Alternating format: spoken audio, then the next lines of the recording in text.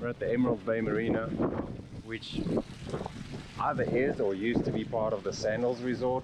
We've heard some conflicting reports, but it's blowing 35 knots.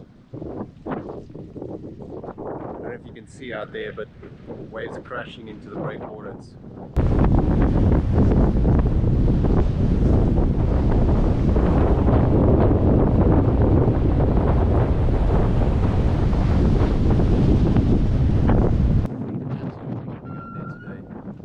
Docks are making a very squeaky noise because a bunch of the rollers are missing. In general, it's pretty run down out here. We're feeling confident in the boat and our lines, but not so much in the dock itself.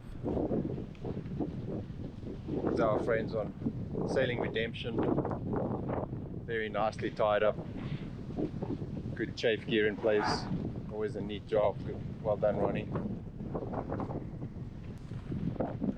Clocking to the east, expecting 40 knots tonight, so probably not much sleep.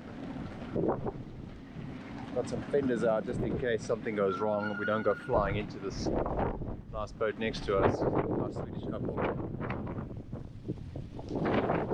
Because the docks are so dodgy, we've got multiple redundancies out, pretty much used every line we have. We have 1-inch mega braid for our main lines, and then we have a couple 3/4 ones just as backups, and that we use when we don't really worry too much because they're a little easier to handle.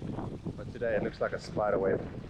I'm even using the winches just to spread the load. We've got about a 2.5 foot tide here, so when we, even though we're on a floating dock, when we're tied up to the pylon like this, we've got to take into account the fact that the boat's still going to move up and down.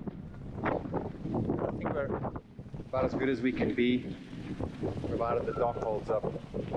We have seen a dock failure already, so here's hoping.